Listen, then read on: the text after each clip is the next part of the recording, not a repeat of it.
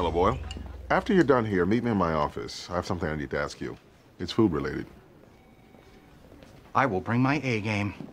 Oh, my God, Gina. Captain Holt just asked me into his office for a food-related question. Yes, I heard, and that's how I know I don't care. I've wanted to build a rapport with him since he got here, but until now, all we've had in common was our bank.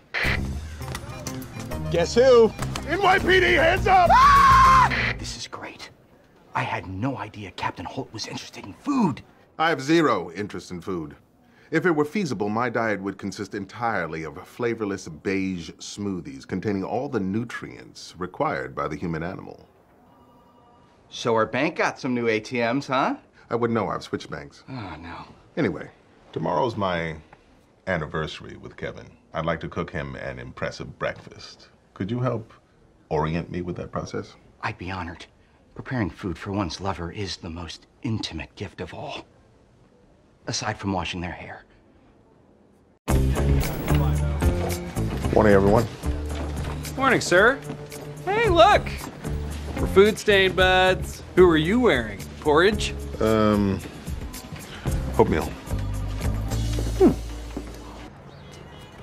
Hello, partner. 2 coffees. Black for me, milk for you. You remembered how I like it. Yes, with milk. Just one ingredient. And you remembered it. Anyway, no sign of Wilcox. Maybe we should talk about deets of the case, plan our next move, grab a little chow. No need. I brought these.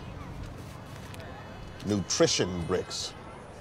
I have original no flavor and whole wheat no flavor. Nutrition bricks sound great. Or we could grab a little street meat.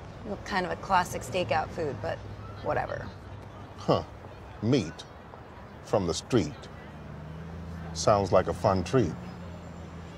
I'm a poet and didn't even know I was rhyming those words. But it happened anyway. It's a great idea, partner. Let's grab some street meat. Okay. Now, the first step in learning how to cook is learning how to taste. So close your eyes and open your mouth. This isn't Burning Man, Boyle. Tell me what I'm eating. Fine, it's a Chard Vermont Cabot. Now describe what you taste. Cheese. And... cheese. Okay, that's good. But try being more descriptive. I know you love peanut butter and jelly sandwiches. Why? Their components have a long shelf life, they're cost-effective, and they're so simple a child could make them. Okay, I was looking for more of an emotional connection. For example, my favorite meal is a simple roast chicken and potatoes. It was the only dish my mother knew how to cook, and when I eat it, I feel as though I am once again inside her womb. What's your story behind a PB&J? I want a sandwich. I make a sandwich. I eat the sandwich. Joining us for lunch, sir? Oh, no, I've already consumed the required calories for this day period. Yummy. I'm 1 caller away. I can't believe we figured it out. And I can't believe it took you this long. Yogurt is literally your one thing. Okay. Well, I'm just saying, if the sound were eating damp rice, I would have gotten it immediately. You know, many people think that scrambled eggs are the easiest food to make, but that is incredibly foolish. They are a highly nuanced and complicated dish. Okay, now, go ahead and pour your eggs right into the pan, nice and slow.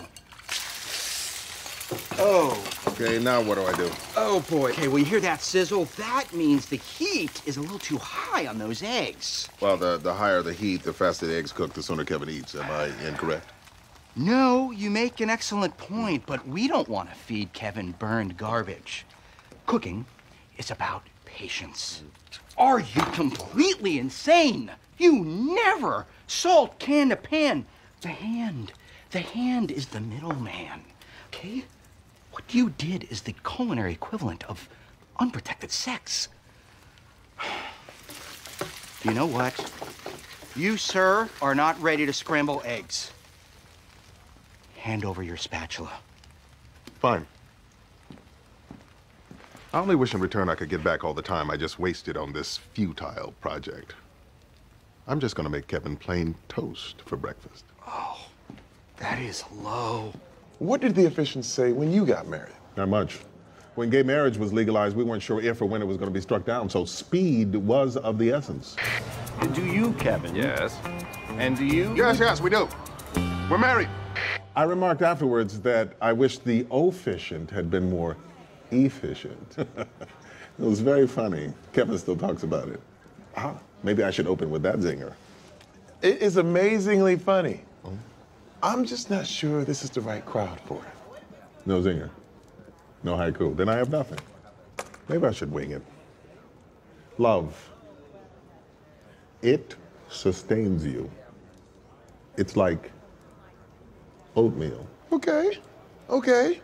Not bad for winging it. I lied. Took me 2 hours to write that.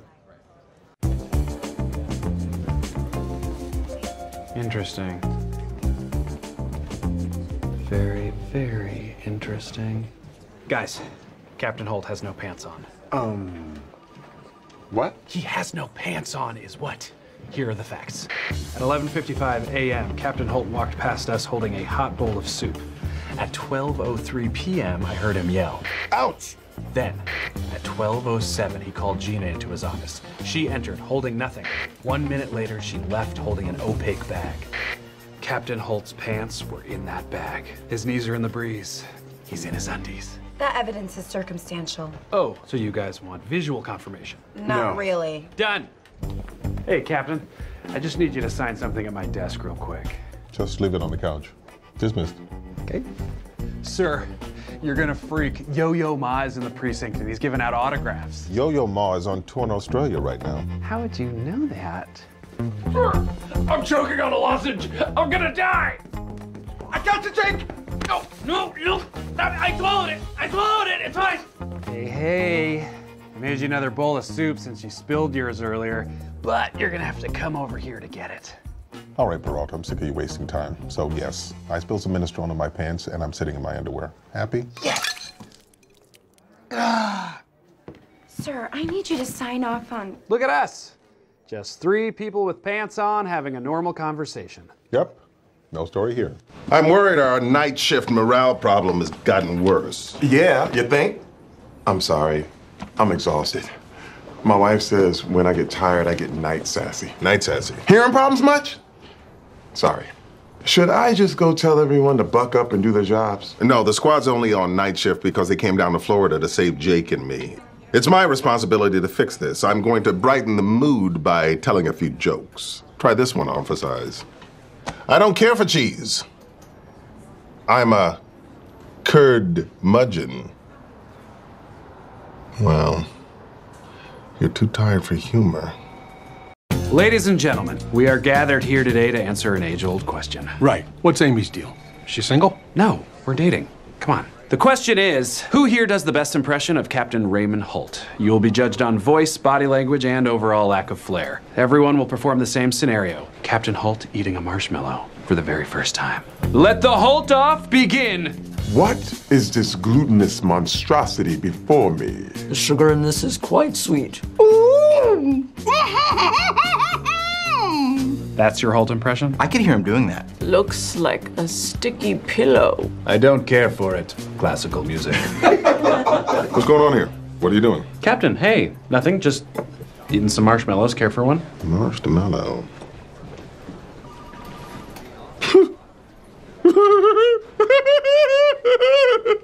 I knew it! Good morning, Boyle. Oh, good morning, Captain Holt.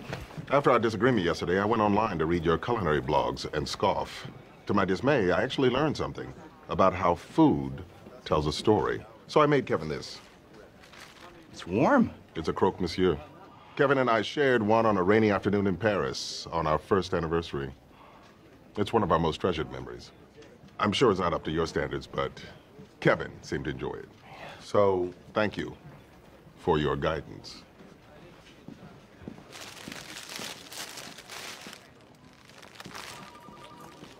It's gross, huh? No. It's perfect. He's a natural chef. Now I know how Salieri felt.